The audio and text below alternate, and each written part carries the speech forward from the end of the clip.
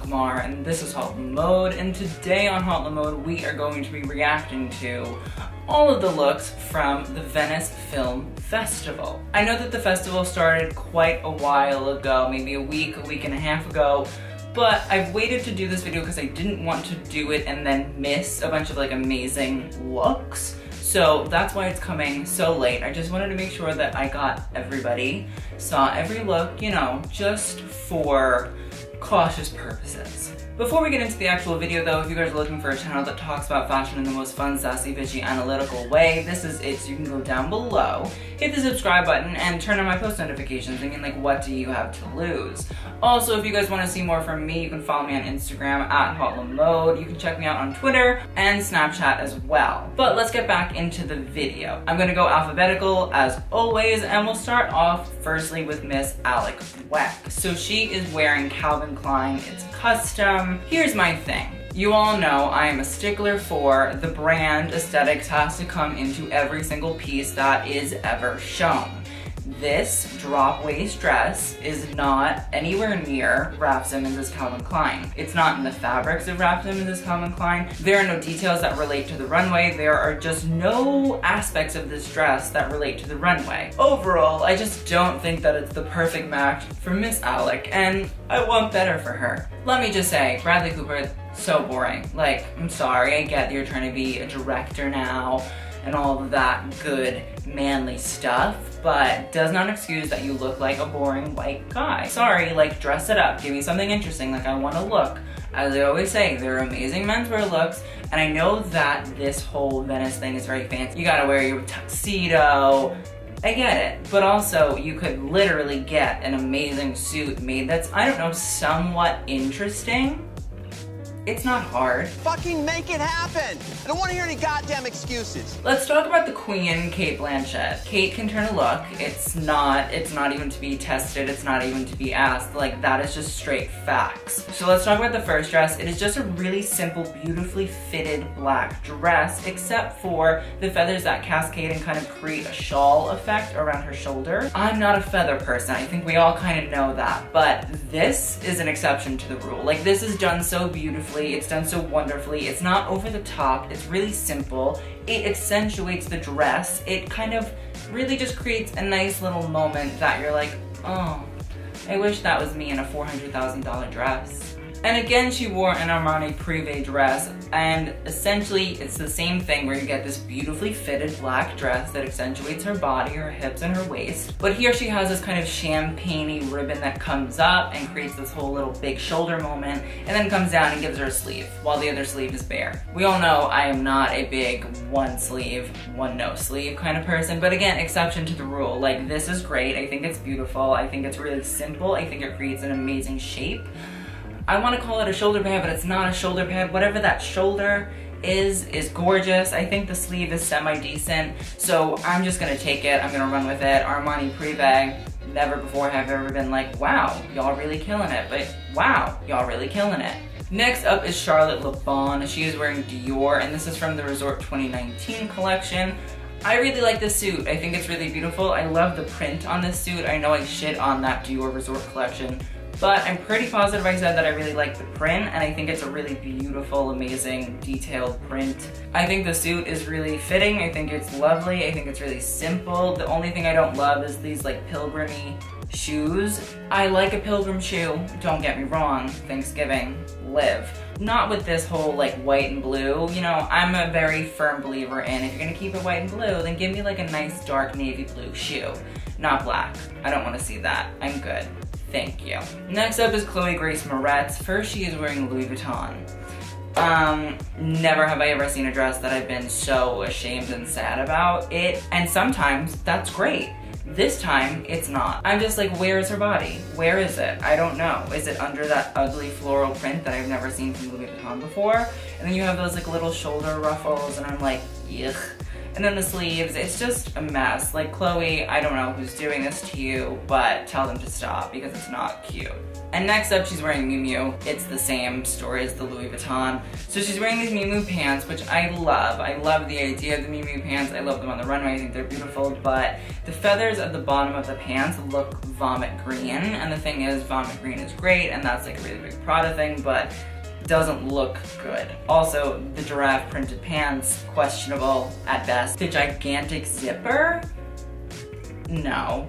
And this Miu Miu polo, like, no. What's going on? Like, what is this Miu Miu mess? I'm very shocked that Miu Miu is not having a good moment, but I mean, Miu Miu is the younger sister of Prada, and it's very rare that you get a good Prada red carpet moment, so maybe I shouldn't be as shocked as I am.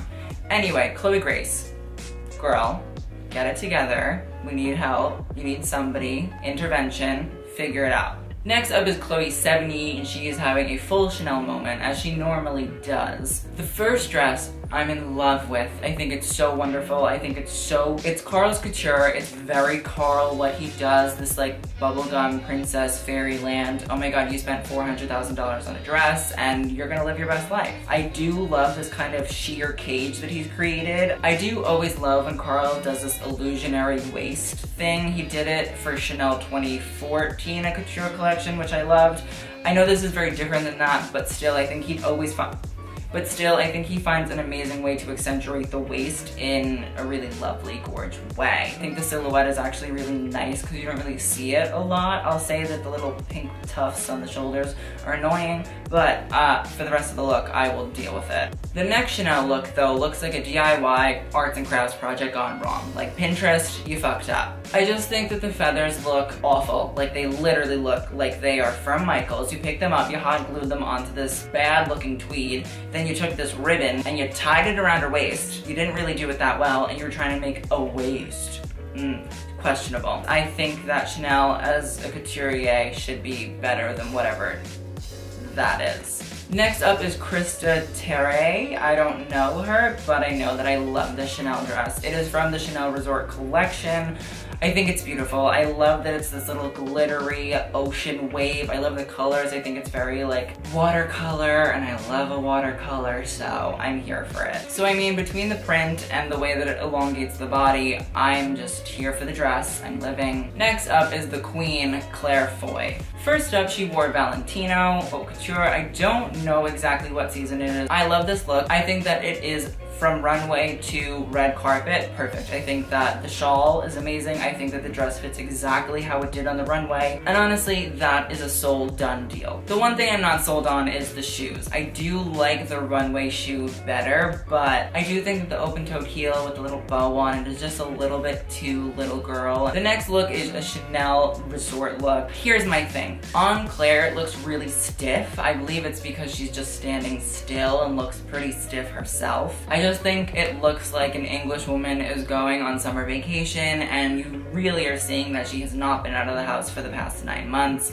and it's disturbing because of how pale she looks. And the dress does not do anything to help. I do think that if I had seen it in motion, I would have liked it better, because I definitely like the dress from the runway, and I think because it's in movement, I'm like, oh, it's so beautiful. But when it's stiff and straight, you're kind of like, yeah.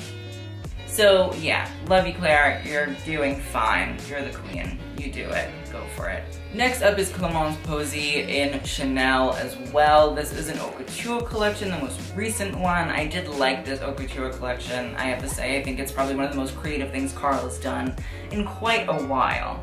It's interesting because on one side it does look like a very blasé gown, but when you turn it, you can see that there is a quite large slit that comes down and kind of changes the whole look of the dress. I don't think it's terrible. The one thing I'm not sold on is like the kind of ruffle that flows out right at the stomach. I just don't understand why it's necessary. I know that it's not necessary, so that's why I'm saying I don't understand why. I think Carl just tries to do too much sometimes, and like my poor Clemence is being affected by it, and I don't like that because Fleur Delacour will fuck your shit up, Carl, so let's not do this to her, okay? But other than that, totally great, loved it. So next up is Miss Emma Stone. So she had a lot of looks that we should probably talk about. The first one is this Louis Vuitton look. It is based on the Resort 2019 collection from Louis Vuitton. And honestly, I'm low-key living for it. Here's my thing. I like the icy blue. I think it's very cute. Nicholas not the best at red carpet. And when I say not the best, I mean, he's awful at it. So to actually see a nice, cute, icy blue little moment here, I'm good with it. I love the sweater. I think it's very cute. I love the texture of the fabric. It reminds me of Louis Vuitton accessories, which I think is a really interesting tie-in between accessories products and the actual ready-to-wear line. I also like the skirt. I think it's really simple. I think it's very cute. I like the icy blue. I like the little swag. I like the way it's cut. Good job, Emma Stone. Next up, she's wearing Fendi. She's having another good moment. I like the top. I thought it was embroidered at first, but it's actually just printed on, I believe. I like that it's sheer. I think it's very interesting. I think the skirt is quite nice. I think they contrast each other really well. And I think it's interesting to see Fendi, which is predominantly a fur brand, actually having a good summer look. I really appreciate that. I think it's a nice indicator, and also it's not the Fendi logo. So if it's not a Fendi logo and it's by Fendi, I'm probably gonna be happy. The final look is the best red carpet I think I've probably ever seen from Nicola, and honestly, he really killed it for Venice. Like, I'm shocked. I'm actually shocked, but also amazed. I'm proud. I think that this dress is so beautiful. It's really simple. It's embroidered beautifully. It's just well done. I love the little stones that go right into under the breast area. I love the sleeves, and I love the little cuffs on them. I think that's so Nicola as well. I think this is really elegant for Nicola, and I think that it intertwines a lot of detailing that he uses in runway shows. I want to see more of this. Now that I know that Nicola can actually produce a red carpet look that is fire as fuck, I expect this for the rest of the time. I don't want to see any of the other ugly shit that you put Emma Stone in, okay? Next up is Irina Shaynk, and she's wearing Versace. And she's also with Donatella Versace. Yeah, it's a fucking boring gold lame dress. Like, it's boring, it's sad, it's gross, it's fucking ruched right at the breast on the torso, and then it's a fucking mermaid tail. Like, it's so simple, it's so boring. Donatella can't do anything else, but y'all fucking in the comments are always like, Donatella's the queen, Donatella's the best, Donatella's amazing. Next up is Jeff Goldblum, I don't know how to say the last name. He's wearing Prada. I really like this tan suit. It's very simple, it's really good, but I like the shirt underneath. I think that's kind of where the Prada-isms come out. I love the prints from Prada. They're just magical, and it kind of makes the suit not as boring and normal. I also think the shoes are kind of nice. They're also very Prada, and I think Prada makes a nice, good shoe. I don't know if you guys have heard of the next person. Her name's Lady Gaga. I don't know. She's kind of indie. Probably never heard of her. First up, she's wearing this Jonathan Simkhai dress. Honestly, it's giving me very, very burlesque. It's giving me like a 1940s vibe. It's very sexy. I'm very into it. It's very simple for Gaga, but I like when she does this really refined, beautiful look. I just think it fits her really well. She can do crazy, insane, but sometimes you just want to see this beautiful woman. Next up, she's wearing Alaya, and she's giving me Marilyn Monroe vibes. I love this dress. I think it's, again, very 50s, 40s, very simple, very sexy, but she looks really beautiful. Like, she really does look gorgeous. It's a simple dress. It's nice to see something different from her, especially when it's a really good, simple look. Obviously, the piece de resistance is the Valentino Couture gown that she wore. Kaya Gerber, girl, you're gorgeous, but she did it better. No, I really just think, again, this is Gaga looking absolutely fucking stunning. She looks beautiful. This dress could easily overwhelm a lot of people, myself probably included. I don't know if I could do this full feather dress moment. I mean, I could try, but I don't know if it'll work. But she really owns it. It's really beautiful on her. It is not overwhelming. I think the sleek back hair and the sleek, simple makeup really makes up for the fact that this dress is a whole lot. It's a beautiful dress. It was beautiful on the runway. It's beautiful now. I'm kind of disappointed not to see the crazy hair, because if there was one person that would have been able to do that Valentino runway hair, it would have been Gaga, but honestly, the hair is still so good that I'm not really mad about it. Gaga, I mean, you won it, let's be real. There's no competition. You fucking did that. Next up is Lottie Moll. She's wearing Armani Scarvino. Here's the thing, this dress is very like Versace, boring, draped, tulle.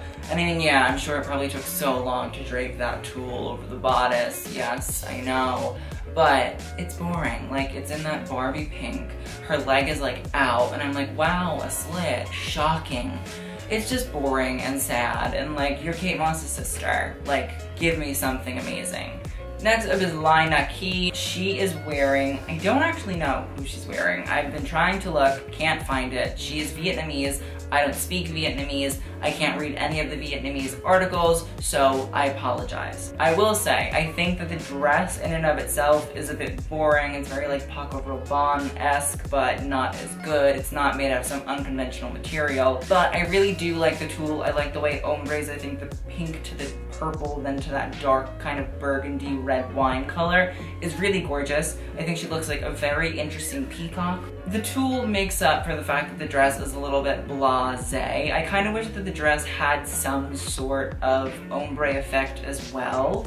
Even if it was just full pink, I think it would have been much better. I just think that the silver kind of throws off the beauty of that tulle train. Next up is Mia Goth. She is wearing Givenchy by Claire White Keller. I love this. I think that this cut from Claire is phenomenal. I love the way it goes in, and I love the embroidery. I think it's beautiful. I think it's stellar. She was actually at the premiere of Suspiria, something like that. It's actually Luca Guadagnino's horror movie, so I think that her name is Mia Goth, and she wore this beautiful black dress. I think she did it pretty solid. Yeah, I just love these cuts from Claire. I think it's really great. This is like Claire's amazing red carpet stuff that I love to see, and when you get to see it, you're like, oh, she's doing amazing. I'm so proud of her. Next up is Naomi Watts. The first dress is Armani Privé.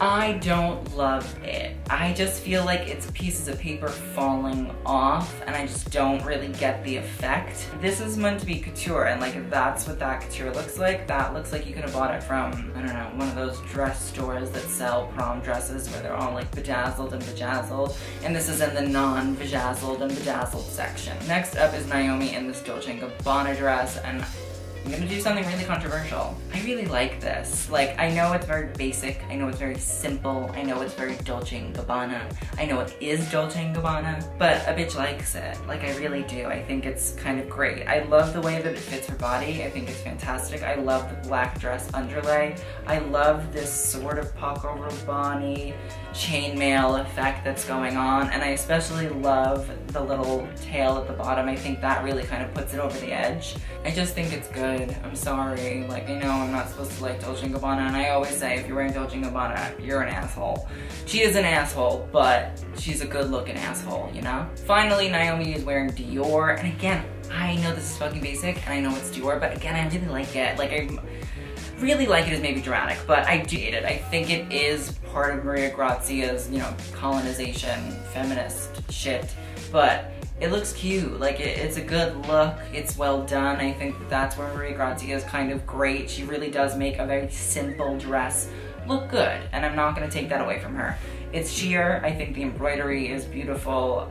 It's good. I'm fine with it. I'm solid. I don't want to talk about it anymore. Let's move on. Next up is Natalie Portman. She is also wearing Dior, and honestly, again, I kind of like this. I'm very interested by it. I want to see the construction of it because I actually think it's very interesting for Maria Grazia to do, because I think very rarely does she create something that is very interesting and something that I actually want to know about. I do love the black. I think in this kind of wool, crepe, felt, fabric, whatever it's in, it's very simple, it's very good. I like the way that the arm sleeves look flat. It's very flat Stanley. I'm here for it. Overall, Natalie Portman, good job, proud of you, sis. And next, Natalie is wearing Gucci, and honestly, I really like this. I think I've seen this silhouette from Alessandro for Gucci as well. The only thing I don't love is that black ribbon in the middle, but besides that, I think the gold dress is fantastic. I think the shoulders are amazing. I think the piping is also so beautiful, both where that cut is and also on the cuffs. Natalie Portman, you are doing Venice a nice favor. I'm proud of you. She is giving to charity to all of us poor souls that don't get to see too many good looks. Next up is Raffey Cassidy. I don't know who she is. She must be an actress of sorts, but she's wearing Chanel. I want to talk about this because I really love the top. I think that the shirt is amazing. I think the simplicity of the tweed jacket is also fucking great. I love it. It's beautiful. And we don't really get to see that. The thing that ruins it is like the pleather fucking pleating in the shorts. Like, it's just a mess. And then the fucking bag. Like, I don't care that you went to the movies, Carl. Great. Stop trying to sell me bullshit accessories because they're whack. Next up is Sara Sampaio. She is also having an Armani weekend.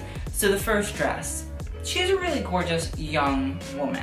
I don't know why anybody would say, yeah, let's put her in this old ass motif gigantic dress. Like, yes, does it fit her beautifully? Yeah, Great. Is it voluminous? Yeah, great.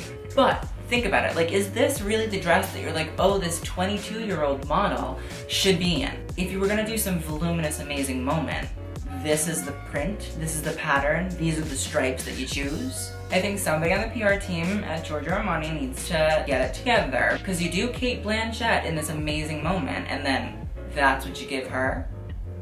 I'm sorry, that's rude. Next up, she's wearing Armani again.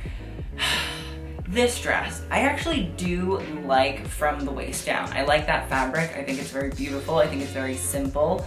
I do think that if it was fully in that fabric, I would have been like, this is so boring, and I would have never talked about it. But I think that this gigantic bow is a lot, and I think that we could have done something else that's not a gigantic fucking bow to draw attention to the dress. The top, it looks like it's embroidered, it looks, you know, sequined and bedazzled, and, you know, it's fine, but she's a beautiful girl. I understand that. She is a young model, she's an influencer, she's amazing, she's great, yada, yada, yada, yada, yada. But there are no interesting looks that you guys have created, that you could give to her and be like, okay, you know what, you really want to serve a moment, you really want to turn heads, here you go, babe. No, you give her the same boring dress to sell the same boring storyline that, oh, if you're a rich woman who's skinny, you're gonna put on this dress and you're gonna look beautiful and all the men are gonna wanna fall in love with you. Well, I'm tired of that narrative. It's fucking boring. Give her something interesting, please. I don't even like Sarah Sampaio, but I'm fighting for her to look better than this. That's a problem. Next up is Tom York. He is wearing Dries Van Noten. I love this suit. I think it's really great. I love the print. I think it's beautiful. Dries is amazing, and I don't think he gets his dues, especially on red carpets, so it's nice to see that somebody's actually wearing him. The one thing I will say is those Birkenstocks in the tan. Like, girl, you couldn't have bought a black pair. You could have just done black, kept it cute. You had to do this Jesus sandal tan. Ruining the look, Tom. Ruining the look. But besides that, I appreciate that you wore Dries, but next time, keep it together. Color coordination. Hire a stylist. Next up is Tilda Swinton. Honestly, we love her, we stan her. As I always say with Tilda Swinton, why you gagging? You know she brings it to you every ball. This is just a formality. The fact that we've been going over what Tilda Swinton is wearing is a formality because I already know, you already know, she already knows, the world already knows that she looks fucking amazing. So first up, she's wearing Chanel Haute Couture. I love this look. I think it's really beautiful. The only thing I don't love is the boots, but I didn't love the boots on the runway, so I'm not gonna blame Tilda for that. Not her fault. Silhouette is amazing. I think Tilda can wear pretty much anything. So, especially when she wears this kind of crazy, kooky, a little bit out there Chanel couture dress, I'm here. Next up, she's wearing Schiaparelli. Honestly, I've been shitting on Schiaparelli since that Haute Couture video that I did, and honestly, if this is the Schiaparelli customer, I'm happy with it. This look is amazing. I love this print. I think it's fucking fantastic. I love the dress. I love the sleeves. I think they're great. I love that there are gloves. Give me a glove, and I'm here, you know? If it's a good glove, if it's not, you know, glittery and sparkly and shit, I am here for it. So this full Tilda Swinton cheetah Schiaparelli moment, living, gagging, choking, in the casket probably. Finally, she wore two different Hater Ackerman looks, and honestly, I will say that I love the mustard one much better than I love the red one. I just don't feel the red one as much as I do that mustard yellow. I think that mustard yellow is very Tilda. I think it's a good color on her. The red, I just think is a little bit too severe, and I don't like the way that it's cut. I think the slit is just weird, it's strange, it's in a strange place, and I don't think it does her figure justice. The last two people we are going to be talking about are two of the actresses from the movie Roma. First is Yalitza Aparicio, and second is Nancy Garcia. Let's talk about Yalitza. She's on the left. I like this lace from the waist down. I don't love the colors, but I think that it's a good, solid little moment. I think that it fits her really beautifully at the waist, and then the way it falls is really amazing. I don't love the torso aspect, and I really don't like the sleeves. I just think the sleeves are oversized. I don't think they fit her beautifully. It feels a bit like thrown on and just put together really randomly, which is sad. As for Nancy, I hate that dress. It literally gives me anxiety. I hate the little lace patches on the shoulders. I hate those little stripes of lace. I think they're awful. I think that they make her shorter. I think the dress looks so unpolished. I think that the dress looks sad because of them. It's really sad. I am sure that there are beautiful looks that could have been lent to both of them. I just feel like, here's my thing about these dresses. I feel like nobody was sending them anything. Like, there are a lot of people that don't get sent shit, but I feel like nobody was really sending them anything, and that's why these dresses look the way that they do. They're a bit sad. I feel like Dior did a whole resort collection based on Latina horse riders, so I'm wondering, like, did I miss the memo? Like, did nobody from Dior say, oh, this makes sense? Like, I'm confused. It's just kind of confusing. I don't understand. And especially with these two women, they are shorter. So you'd actually be able to show that you can make dresses for a shorter client. So, like, I'm confused. This was a perfect opportunity that was wasted from everybody. I'm not just blaming Dior. Everybody fucked up. These two should have looked fire. Fire. Well, those are my thoughts on all of the looks from the Venice Film Festival. Let me know what you thought in the comments below. I want to hear your thoughts on all of the looks. I will see you guys in the next video. I hope you enjoyed. And with that, TTYL.